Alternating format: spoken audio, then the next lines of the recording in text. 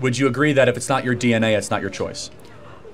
Yes. Because if you have a baby in you, it's that baby's vagina, not your vagina. I never want one. I'm just saying. Hey guys, welcome back to Bambi TV. Guys, we'll be reacting to Kirk shares his hot take on abortion rights. Guys, let's get straight into that. Hi, my name is Erica. I'm from Long Island, New York. I love the name Erica. Thank you. I was homeless a year ago. Yeah, I'm sorry to hear that you were homeless. I'm not anymore, so it praise turns God. around. Good Yeah, for you. God bless. And there's hope for everybody. Yeah, I went through a lot of really gnarly things being homeless.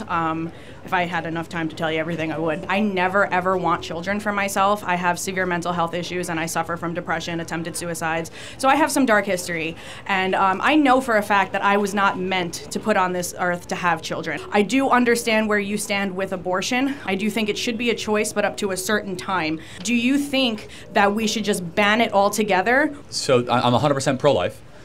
Would you agree that if it's not your DNA, it's not your choice? Yes. Because if you have a baby in you, it's that baby's vagina, not your vagina. I never want one. I'm just saying, if you were, theoretically. I know. Okay. Going back to what you said, though, I think you're somewhat selling yourself short. Because look how long you've grown in a year.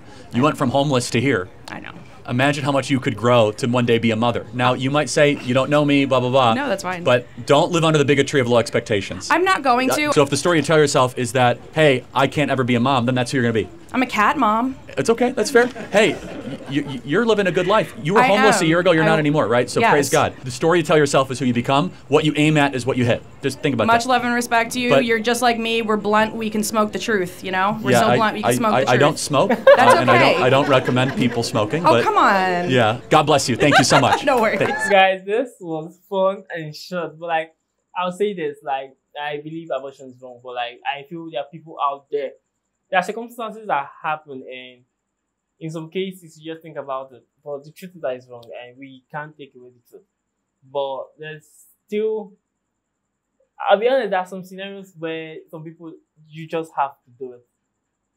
And it's painful, it's hurtful, but like, we will not take away that. But I won't say they should legalize it. But I feel the penalty should not be really that strict, because I feel people have some choices they want to make, and let's remove religion. If you remove religion, I don't see reason why abortion shouldn't be legal though, if we remove religion. But based on religion, like, so people still will do it because they feel like God's still gonna forgive you. Yes, that's a fact. But like, it's still wrong. There's nothing like it's wrong and it's wrong. Guys, I'll see you next time, guys.